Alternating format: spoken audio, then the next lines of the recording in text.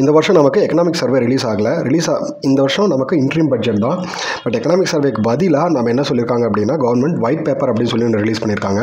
அதில் last 10 years of BJP government versus previous 10 years of Congress government. So இவங்க ரெண்டு பேரோட பெர்ஃபார்மன்ஸை வந்து பார்த்தீங்க அப்படின்னா அனலைஸ் பண்ணுற மாதிரி ஒரு டாக்குமெண்ட் வந்து ரிலீஸ் பண்ணியிருக்காங்க. ஸோ அது நமக்கு எக்ஸாம் பாயிண்ட் ஆஃப் வியூவில் என்னென்ன டேர்ம்ஸ் எல்லாம் தேவை, எந்த மாதிரியெல்லாம் நம்ம அப்ரோச் நமக்கு புரிஞ்சிக்கணும் அப்படிங்கிறத பற்றி தான் நம்ம இன்றைக்கி பார்க்க போகிறோம்.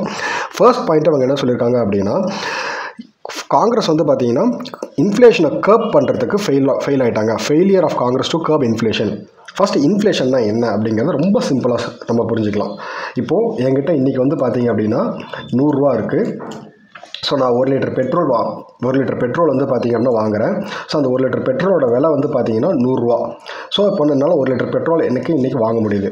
ஸோ நாளைக்குமே என்கிட்ட 100 ரூபா இருக்குது, அதே 100 ரூபா இருக்குது. பட் அந்த 1 லிட்டர் பெட்ரோலோட விலை வந்து பார்த்திங்கன்னா 120 ரூபா வந்து பார்த்திங்கன்னா ஏறிடுச்சு. ஸோ சிம்பிள், என்னோட இன்கம் வந்து 100 ரூபா தான், பட் பெட்ரோலோட விலை வந்து 120 ரூபாவா ஏறி இருக்குது. ஸோ இப்போது இது வந்து பார்த்திங்கன்னா இன்ஃப்ளேஷன். ஸோ ப்ரைஸ் வந்து பார்த்திங்க அப்படின்னா குவான்டிட்டி இன்க்ரீஸ் ஆகாமல் ப்ரைஸ் வந்து பார்த்திங்கன்னா இன்க்ரீஸ் ஆகிறது without rising my salary. So இது வந்து பார்த்திங்க அப்படின்னா இன்ஃப்ளேஷன் அப்படின்னு சொல்லுவாங்க. ஸோ இன்ஃப்ளேஷன் அப்படிங்கிறது பணவீக்கம். வேல்யூ ஆஃப் த மணி வந்து பார்த்திங்கன்னா குறைஞ்சிருச்சு. ஸோ 1 லிட்டரோட பெட்ரோல் வந்து 100 ரூபாவாக தான் இருந்துச்சு. அதே 1 லிட்டரோட பெட்ரோல் வந்து பார்த்திங்கன்னா அப்படின்னா 120 ரூபாவாக மாறும்போது இந்த வேல்யூ ஆஃப் த மணி வந்து குறையுது. சிம்பிள் டேர்ம்ஸில் இன்ஃப்ளேஷன் அப்படிங்கிறது reduction in the value of the மணி அப்படிங்கிறது மட்டும்தான். அப்போது நம்ம வந்து வேல்யூ ஆஃப் த மணி குறைஞ்சது அப்படின்னா கண்டிப்பாக எக்கனாமி வந்து பார்த்திங்கன்னா லாஸில் தான் போகும். அப்போ நம்ம வந்து வேல்யூ ஆஃப் த மணியை வந்து கண்ட்ரோலில் வச்சுக்கணும், இன்ஃப்ளேஷன் வந்து கண்ட்ரோலில் வச்சுக்கணும், குறைய வந்து கண்ட்ரோலில் வச்சுக்கணும். 2014 9.4% இருந்துச்சு. அதாவது ஆல்மோஸ்ட் பிஜேபி வந்து ரூலிங்க்கு வரும்போது அதுக்கு முன்னாடி 10% இருந்துச்சு. அதுக்கு முன்னாடி 2012 வந்து பார்த்திங்கன்னா 9.5% இருந்துச்சு. 2010 வந்து 10.5% இருந்துச்சு அப்படின்னு சொல்கிறாங்க. ஆல்மோஸ்ட் இவங்க என்ன கிளைம் பண்ணுறாங்க அப்படின்னா பிஜேபி வந்து குறைச்சிருக்காங்க அவங்க. ஆனால் இன்ஃப்ளேஷன் வந்து பார்த்திங்கன்னா காங்கிரஸ் வந்து குறைக்கிறதுக்கு எந்த விதமான ஸ்டெப்ஸ் எடுக்கலான்னு சொல்லியிருக்காங்க. ஸோ அதை எப்படி எக்ஸ்பிளைன் பண்ணியிருக்காங்க அப்படின்னா, first average inflation of 2004 to 2014 நம்ம வந்து ஜஸ்ட் ஒரு எக்ஸாம்பிளோட பார்க்கலாம். 2004 ஒருத்தரோட சேலரி வந்து 12,000 இருக்குன்னா அவரோட ஸ்பெண்டிங் ஃபார் எக்ஸாம்பிள் 10,000 இருக்கும் பட்சத்தில் அவரோட சேவிங்ஸ் வந்து 2,000 இருக்குது. இது வந்து ஒரு ஐடியல் சினாரியோ. அதே 2014 காங்கிரஸ் கவர்மெண்ட் விட்டுட்டு போகும்போது அவர் எவ்வளோ சேலரி வாங்குறாருங்கிறது மேட்டர் இல்லை, பட் 10,000 ரூபா கொடுத்து ஒரு பொருளை வாங்கியிருக்கிறாரு, ஸ்பெண்ட் பண்ணியிருக்கிறாருன்னா அதே பொருளோட விலை வந்து 22,000 ஏறி இருக்கு, இன்க்ரீஸ் ஆகிருக்கு, because due to inflation. So அதாவது சேலரி நம்ம அக்கௌண்ட்டில் எடுத்துக்காமல் ஜஸ்ட் வந்து வெறும் 10,000 கொடுத்து ஒரு பொருளை வாங்கியிருந்தார் அப்படின்னா அதே பொருளோட விலை வந்து பார்த்திங்கன்னா 22,000 மாறிடுச்சு. அப்போது அவரால் வந்து பார்த்திங்கன்னா எந்தளவு சேவிங்ஸ் இருக்க முடியும்? கண்டிப்பாக வந்து பார்த்திங்கன்னா அவருக்கு 20,000 சேலரி இன்க்ரிமெண்ட்டாக கிடச்சிருந்தாலையுமே ஆனால் அவரோட சேவிங்ஸ் வந்து 2,700 அப்படி தான் இருந்திருக்கும். அப்போது ஆல்மோஸ்ட் பெருசாக ஒன்றும் இன்க்ரீஸ் ஆகலை, லாஸ் தான் அப்படின்னு சொல்கிறாங்க. அதுக்கு அடுத்து மிஸ்மேனேஜ்மெண்ட் ஆஃப், அதாவது இன்ஃப்ளேஷனை கர்ப் பண்ணுறதுக்கு யூபிஏ கவர்மெண்ட் வந்து பார்த்திங்க அப்படின்னா ஃபெயில் ஆகிட்டாங்க அப்படின்னு சொல்கிறாங்க. அதே மீன்ஸில் வந்து நமக்கு இன்ஃப்ளேஷனாக என்னன்னு தெரிஞ்சால் போதும். அதுக்கடுத்து மிஸ்மேனேஜ்மெண்ட் ஆஃப் பேங்க்ஸ். இதில் அவங்க சொல்லியிருக்கிற டேர்ம் வந்து பார்த்திங்கன்னா கிராஸ் நான் performing assert ratio. So first நமக்கு நான் பர்ஃபார்மிங் அசர்ட் ரேஷியோனா என்னன்னு தெரியணும். அதுக்கு நான் பர்ஃபார்மிங் அசர்ட்ஸ்னால் என்னென்னு ஃபஸ்ட் நமக்கு தெரிஞ்சிருக்கணும். இப்போது பேங்க்கில் இருந்து நம்ம லோன் வாங்குகிறோம். லோன் வாங்கும்போது நமக்கு என்ன பண்ணணும்? இன்ட்ரெஸ்ட் பே பண்ணணும். அது மட்டும் இல்லாமல் பிரின்சிபல் பே பண்ணணும். ஸோ இன்ட்ரெஸ்ட் அண்ட் பிரின்சிபல் பே பண்ணணும். அப்போது நம்ம பிரின்சிபல் பே பண்ணணும், அதே டைமில் இன்ட்ரெஸ்ட் பே பண்ணணும். இப்போது குறைஞ்சது 90 டேஸ்க்கு நீங்கள் வந்து பார்த்தீங்கன்னா இந்த பிரின்சிபல் அண்ட் இன்ட்ரெஸ்ட் ரெண்டும் பே பண்ணாமல் இருந்தால் அட்லீஸ்ட் இன்ட்ரெஸ்ட்டாவது பே பண்ணியிருக்கணும். அப்படி பே பண்ணாமல் இருந்திருந்தால் ஃபார் 90 டேஸ் அது வந்து என்னவா மாறும்? நான் பர்ஃபார்மிங் அசர்ட்டாக மாறும்.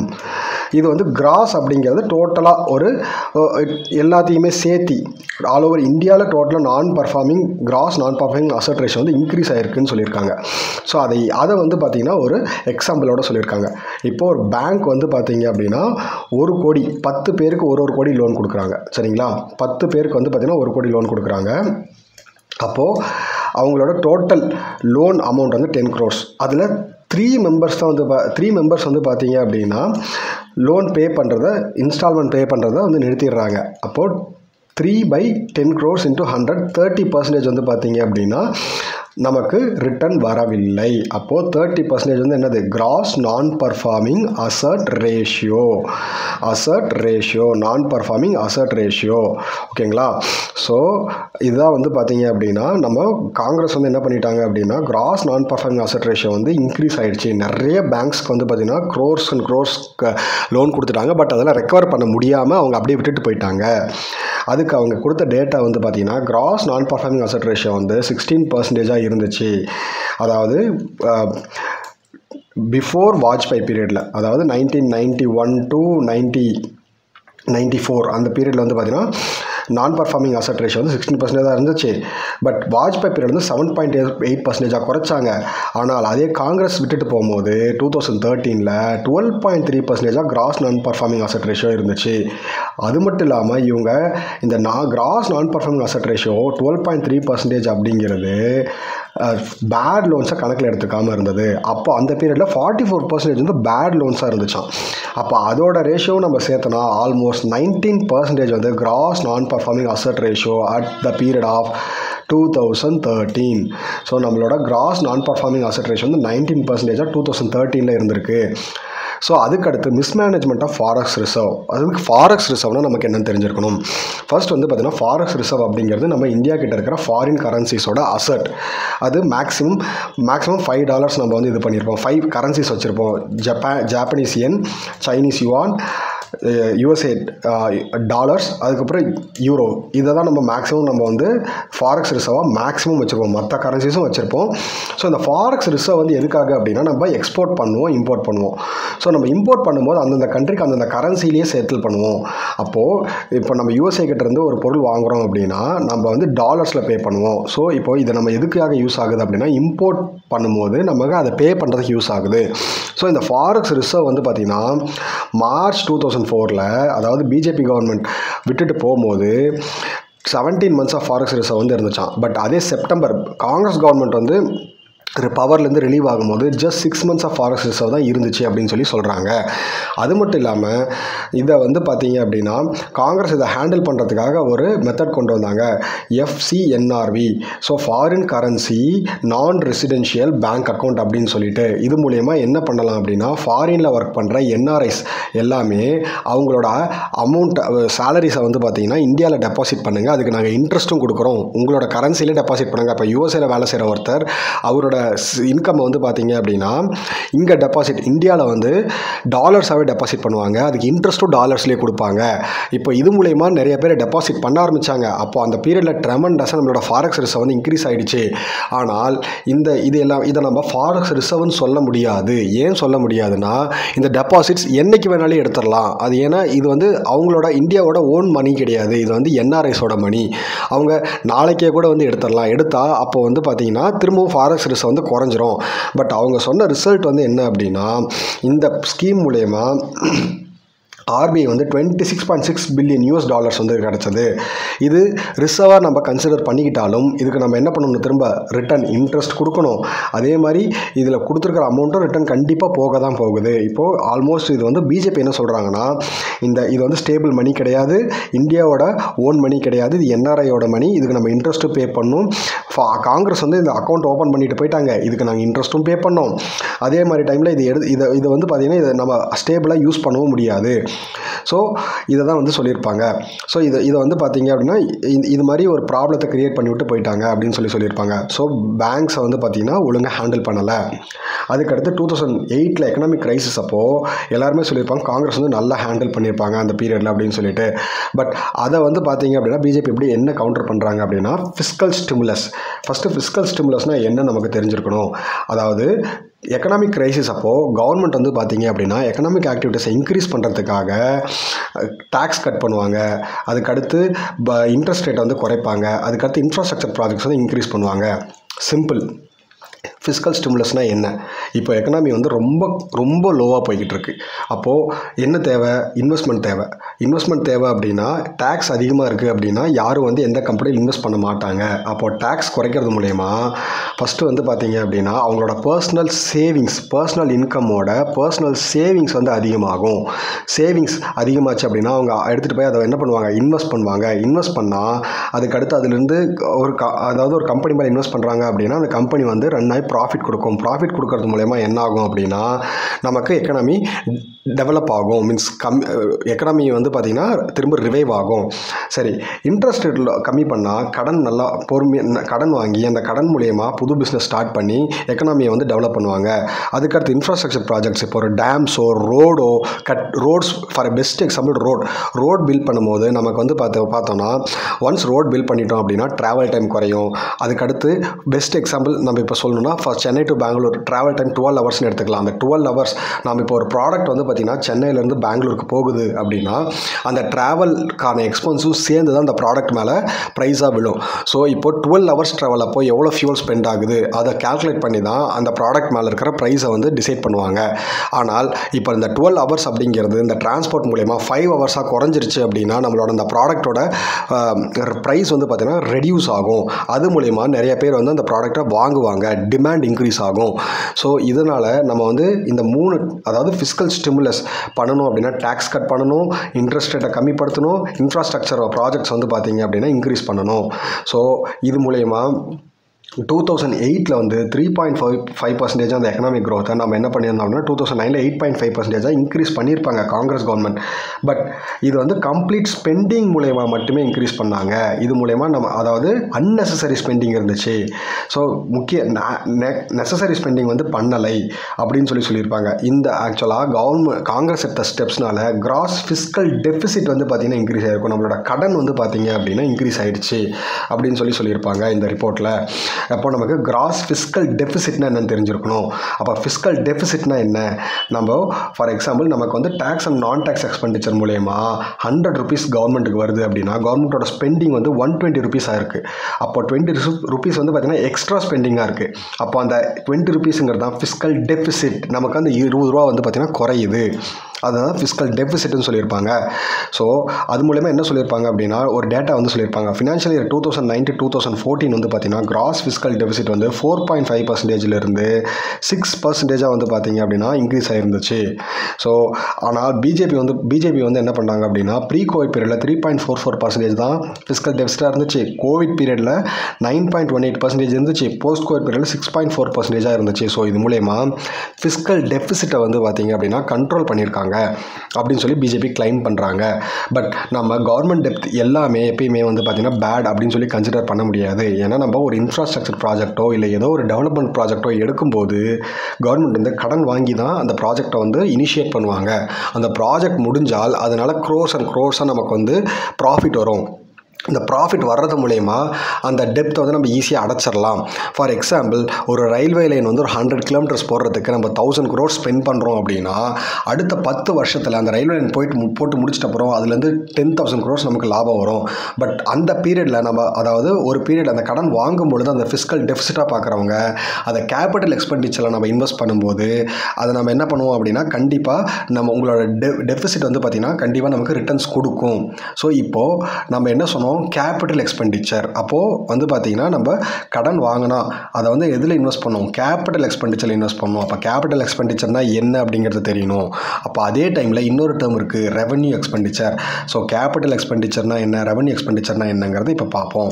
கவர்மெண்ட்டுக்கு வந்து பார்த்திங்க அப்படின்னா 2 types ஆஃப் எக்ஸ்பெண்டிச்சர் இருக்குது. ஒன்று வந்து கேபிட்டல் எக்ஸ்பெண்டிச்சர், இன்னொன்று வந்து ரெவன்யூ எக்ஸ்பெண்டிச்சர். இப்போது கேபிட்டல் எக்ஸ்பெண்டிச்சர் அப்படிங்கிறது கவர்மெண்ட் வந்து பார்த்திங்க அப்படின்னா இப்போ ஹைவேல வந்து இன்வெஸ்ட் பண்ணுறாங்க, ஸ்பெண்ட் பண்ணுறாங்க அப்படின்னா அதுக்கு ஒரு குறிப்பிட்ட டைம் கழிச்சு அது நமக்கு ரிட்டர்ன்ஸ் கொடுக்க ஆரம்பிக்கும்.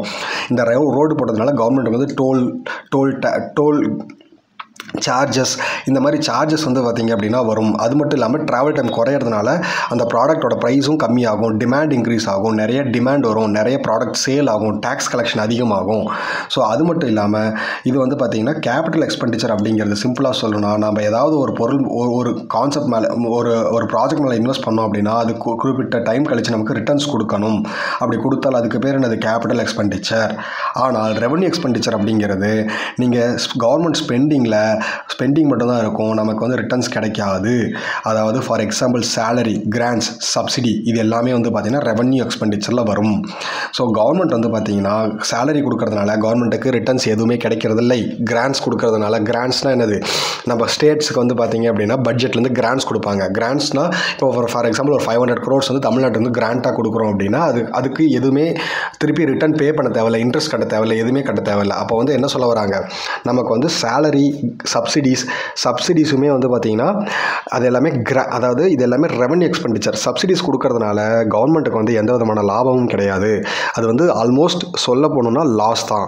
ஸோ இது வந்து பார்த்திங்க அப்படின்னா ஃப்யூச்சர் எக்கனாமிக்கு சிம்பிள் டேர்ம்ஸில் சொல்லணும் அப்படின்னா இது வந்து ஃப்யூச்சர் எக்கனாமிக்கு எந்த விதமான கான்ட்ரிபியூஷனும் பண்ணுறதில்ல. But capital expenditure future economic contribution பண்ணும். ஸோ இதுதான் ரெவன்யூ எக்ஸ்பெண்டிச்சருக்கும் கேபிட்டல் எக்ஸ்பெண்டிச்சருக்கும் இருக்கிற டிஃப்ரென்ஸ். ஓகேங்களா? ஸோ இப்போ இவங்க என்ன சொல்கிறாங்க அப்படின்னா பிஜேபி கவர்மெண்ட் என்ன சொல்கிறாங்கன்னா 2003லேருந்து 2004 அந்த பீரியடில் கேபிட்டல் எக்ஸ்பெண்டிச்சர் வந்து 31% இருந்துச்சு. அதாவது பிஜேபி கவர்மெண்ட் லீவ் ஆகும்போது. ஆனால் 2013 to 2014 வந்து 16% தான் வந்து பார்த்தீங்க அப்படின்னா கேபிட்டல் எக்ஸ்பெண்டிச்சராக இருந்துச்சு. ஸோ காங்கிரஸ் கவர்மெண்ட் அப்போது almost half of the capital expenditure குறைஞ்சிருச்சு. அது மட்டும் இல்லாமல் 2023-24 இந்த பீரியடில் அட் ப்ரெசென்ட்டாக 28% வந்து நமக்கு கேபிட்டல் எக்ஸ்பெண்டிச்சராக இருக்குது அப்படின்னு சொல்கிறாங்க. ஸோ அப்போது கேபிட்டல் எக்ஸ்பெண்டிச்சர் வந்து இன்க்ரீஸ் ஆகிருக்கு அப்படின்னு சொல்கிறாங்க. ஸோ என்டிஏ பீரியடில் டோட்டலாக அதாவது பிஜேபி பீரியடில் வந்து பார்த்திங்கன்னா 1997 to 2002 24,000 கிலோமீட்டர்ஸ் நேஷனல் ஹைவே வந்து லே பண்ணியிருக்காங்க. பட் 2002 to 2014 16,000 கிலோமீட்டர்ஸ் தான் வந்து லே பண்ணியிருக்காங்க. ஸோ அதாவது இன்ஃப்ராஸ்ட்ரக்சர் ப்ராஜெக்ட்ஸுமே பெருசாக ஒன்றும் டெவலப் பண்ண கிடையாது அப்படின்னு சொல்கிறாங்க. அது மட்டும் இல்லாமல் நிறைய பாரோயிங்ஸ் ஆஃப் காங்கிரஸ் கவர்மெண்ட் வந்து பார்த்திங்க அப்படின்னா ஸ்பெண்ட் ஆன் ரெவன்யூ எக்ஸ்பெண்டிச்சர் தான் அதிகமாக ஸ்பெண்ட் பண்ணியிருக்காங்க. So agriculture depth waiver, depth relief schemes இந்த மாதிரி வந்து பார்த்திங்க அப்படின்னா இந்த மாதிரி ஸ்கீம்ஸில் தான் வந்து என்ன பண்ணியிருக்காங்க காங்கிரஸ் கவர்மெண்ட் வந்து ஸ்பெண்ட் பண்ணியிருக்காங்கன்னு சொல்லியிருக்காங்க. ஸோ அது மட்டும் இல்லாமல் காங்கிரஸ் பீரியடில் 52,000 crores வந்து பார்த்திங்கன்னா ஃபார்ம் லோன் வேவர் வந்து for small and marginal farmers கொடுத்துருக்காங்க. அது ஆல்மோஸ்ட் 0.9% ஆஃப் ஜிடிபி. ஸோ என்னென்னா 52,000 கோடி வந்து வேவர் ரைட் ஆஃப் பண்ணால் திருப்பி கட்ட தேவையில்லைன்னு சொல்லிட்டாங்க. ஸோ இதை வந்து பார்த்தீங்கன்னா நமக்கு ஆல்மோஸ்ட் நியர்லி 1% ஆஃப் ஜிடிபி வந்து அடி வாங்கியிருக்கு அப்படின்னு சொல்கிறாங்க. 1% ஆஃப் ஜிடிபி வந்து ஜஸ்ட் நீங்கள் என்ன பண்ணியிருக்கீங்க, கட்ட வேண்டாம்னு சொல்லிட்டீங்க. பட் இதே சேம் கான்ட்ரவர்சியாக பார்த்தோன்னா அட் ப்ரெசென்ட்டாக பிஜேபி வந்து மகாராஷ்டிராவில் 32,000 crores வந்து லோன் வேவர் பண்ணியிருக்காங்க இப்போ ரீசெண்டாக. ஸோ இது வந்து பார்த்திங்கன்னா ஒரு கான்ட்ரவர்ஷியல் ஸ்டேட்மெண்ட்டாக இருக்குது. ஸோ அதுக்கடுத்து இவங்க கன்க்ளூஷன் எப்படி பண்ணுறாங்க அப்படின்னா யூபிஏ கவர்மெண்ட் அதாவது அவங்க லீவ் ஆகும்போது இன்ஃப்ளேஷன் ரேட் ரொம்ப அதிகமாக இருந்துச்சு, பேங்க்ஸ் எல்லாமே திவால் ஆகிற கண்டிஷனில் இருந்துச்சு, ஃபாரெக்ஸ் ரிசர்வ் ரொம்ப கம்மியாக இருந்துச்சு, சோஷியல் ஸ்கீம் வந்து ஒழுங்காக இம்ப்ளிமெண்ட் பண்ண கிடையாது, லோ கேபிட்டல் எக்ஸ்பெண்டிச்சர். ஸோ இது எல்லாத்தையுமே சொல்கிறாங்க. இப்போ நமக்கு இதுக்கெல்லாம் என்னென்னு மீனிங் நல்லாவே தெரிஞ்சிருச்சு. இன்ஃப்ளேஷன்னா என்ன, ஃபாரெக்ஸ் ரிசர்வ்னா என்ன, கேபிட்டல் எக்ஸ்பெண்டிச்சர்னா என்ன, ஸோ ரெவன்யூ எக்ஸ்பெண்டிச்சர்னா என்ன அப்படிங்கிறது தெரிஞ்சிருச்சு. சரி, ஓகே. இப்போ இதெல்லாம் குறை சொல்லிவிட்டு அவங்க என்ன சொல்கிறாங்க அப்படின்னா பிஜேபி கவர்மெண்ட் என்ன பண்ணியிருக்காங்க அப்படின்னா 2016 ஆர்பிஐ கிட்ட இன்ஃப்ளேஷனை கம்மி பண்ணுறதுக்கு உண்டான டார்கெட்ஸ் வந்து வச்சுருந்தாங்க. 2 to 6% நம்ம கொண்டு வரணும்னு சொல்லிட்டு 2014 to 2023 5% ஆஃப் இன்ஃப்ளேஷன், அதாவது 2004 to 2014 8% இருந்தது 5% கொண்டு வரப்பட்டது. இன்ஃப்ளேஷன் ரேட் கண்ட்ரோலில் பண்ணிட்டோன்னு சொல்கிறாங்க. அதுக்கடுத்து எஃப்டிஐ வந்து பார்த்தீங்கன்னா 2005 to 2014 $305 billion மட்டும்தான் இருந்துச்சு யூஎஸ்டி. ஆனால் 2014 to 2024 almost nearly $596.5 billion USD வந்து பார்த்தீங்கன்னா இருக்குது அப்படின்னு சொல்கிறாங்க. இது வந்து நமக்கு அதாவது ஃபாரெக்ஸ் ரிசர்வ், அதாவது இன்றைக்கி இம்போர்ட்ஸ் நிறுத்திட்டோம், அதாவது இன்றைக்கி எக்ஸ்போர்ட்ஸ் நிறுத்திட்டோம் அப்படின்னா நம்ம கேட்டிருக்கிற இம்போர்ட்ஸ் வந்து 10.6 months வந்து பார்த்திங்கன்னா இதை வச்சு நம்ம ரன் பண்ணலாம் அப்படின்னு சொல்கிறாங்க. ஸோ அதுக்கடுத்து கேபிட்டல் எக்ஸ்பெண்டிச்சர் வந்து அவங்க என்ன சொல்கிறாங்கன்னா 2003 to 2004 வந்து 31% இருந்துச்சு. 2013 to 14 வந்து 16% குறைஞ்சது. 2023 to 24 28% இருக்குது. ஸோ கேபிட்டல் எக்ஸ்பெண்டிச்சர் அப்படிங்கிறது டெவலப்மெண்ட் ஆஃப் த கண்ட்ரிக்கு கான்ட்ரிபியூட் பண்ணும். ஸோ ஆல்மோஸ்ட் இவங்க 1 to double பண்ணியிருக்காங்க அப்படின்னு சொல்லி பிஜேபி கவர்மெண்ட் வந்து கிளைம் பண்ணுறாங்க. அதுக்கடுத்து compounded annual growth rate of revenue expenditure. Compounded annual growth rate of revenue expenditure. Compounded. So revenue expenditure மேலே இருக்கிற க்ரோத் ரேட் வந்து பார்த்திங்கன்னா காங்கிரஸ் பீரியடில் 14% இருந்தது. பிஜேபி பீரியடில் 9%, 9.9%, ஆல்மோஸ்ட் 10% குறைச்சிருக்காங்க. ஸோ ரெவன்யூ எக்ஸ்பெண்டிச்சர் வந்து கம்மி பண்ணியிருக்காங்க அப்படின்னு சொல்லியிருக்காங்க. அது மட்டும் இல்லாமல் பிஜேபி என்ன கிளைம் பண்ணுறாங்கன்னா போர்ட்ஸ் வந்து டபுள் பண்ணியிருக்கோம், போர்ட்டோட கவுண்ட்ஸ் வந்து நாங்கள் டபுள் பண்ணியிருக்கோம் அப்படின்னு சொல்கிறாங்க. அது மட்டும் இல்லாமல் என்பிஏ கிரைசிஸ் வந்து ஹேண்டில் பண்ணுறதுக்கு இன்சால்வன்சி பேங்க்ரப்சி கோடை வந்து இன்ட்ரடியூஸ் பண்ணியிருக்கோம். இது மூலயமா நிறைய என்பிஏ வந்து ரெக்கவர் பண்ணியிருக்கோம் அப்படின்னு சொல்கிறாங்க. ஸோ அது அவங்க சொல்கிற டேட்டா என்னென்னா கிராஸ் நான் பர்ஃபார்மிங் அசட் ரேஷியோ 12.3% 2014 இருந்தது. 3.2% 2023 வந்து இருக்குது. ஆல்மோஸ்ட் 10% வந்து மோர் தென் நியர்லி 10% ஆஃப் கிராஸ் நான் பர்ஃபார்மிங் அசட் ரேஷியோ வந்து குறைச்சிருக்கோம் அப்படின்னு சொல்லி பிஜேபி கிளைம் பண்ணுறாங்க. இப்போது நம்ம இதில் இருக்கிற டேர்ம்ஸ் எல்லாமே தான் முக்கியம். கண்டிப்பாக பிஜேபி என்ன பண்ணாங்க, காங்கிரஸ் என்ன பண்ணாங்கன்னு யாரும் கேட்க போகிறதில்ல. நமக்கு கிராஸ் நான் பர்ஃபார்மிங் அசட் ரேஷியோனா என்னன்னு தெரியணும், ஃபிஸ்கல் டெபிசிட்னா என்னன்னு தெரியணும், ரெவன்யூ டெபிசிட்னா என்னன்னு தெரியணும், ரெவன்யூ எக்ஸ்பெண்டிச்சர் ஃபிஸ்கல் எக்ஸ்பெண்டிச்சர் என்னன்னு தெரியணும். ஸோ இந்த மாதிரி டேர்ம்ஸ் தான் தெரியணும். ஸோ இதை மட்டும் நம்ம ஃபோக்கஸ் பண்ணி அதை மட்டும் நம்ம படித்தா கண்டிப்பாக இந்த டாக்குமெண்ட்லேருந்து ஒரு டேர்ம்ஸ் ஆகுது நமக்கு எக்ஸாமில் வரும். ஸோ உங்களுக்கு ஏதாவது ஃபர்தராக டவுட்ஸ் இருக்குது அப்படின்னா கேளுங்க கமெண்ட் செக்ஷனில். தேங்க்யூ.